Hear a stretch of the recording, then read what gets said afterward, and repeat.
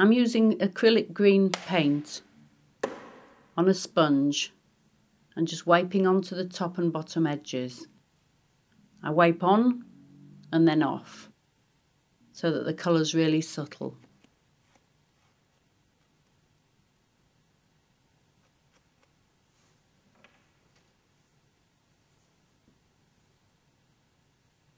With the peel and with the half-eaten banana, it's a little easier if you just colour the bottom part in green. Again, wipe it off. You hardly need to notice that green's there.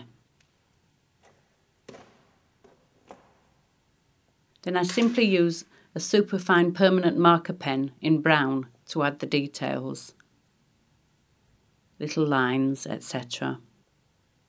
You may prefer to use paint either stippled or sponged on for these details.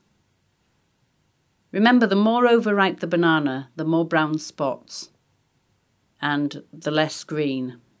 However, even underripe bananas may have some brown damage marks on them.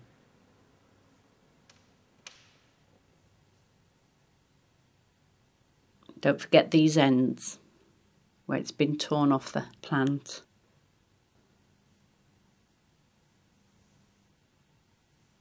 And the little points. Sometimes you can nip off the points to make them a little blunter, either with your fingers or with a blade.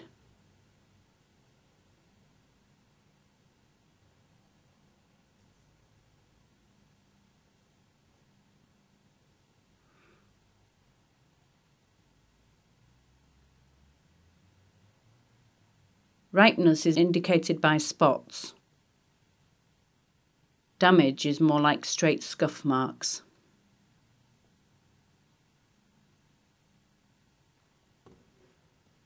There's the scuff marks.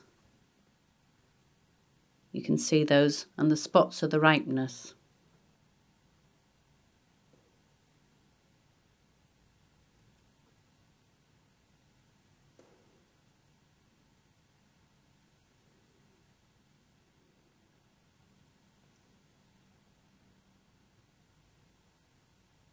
The finer you can get these spots, obviously, the better.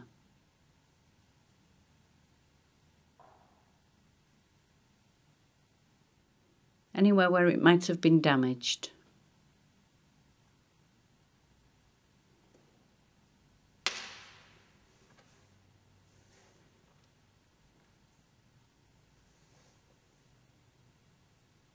A banana peel is even more likely to be fairly brown and damaged. So you need quite a lot of spots and scratches.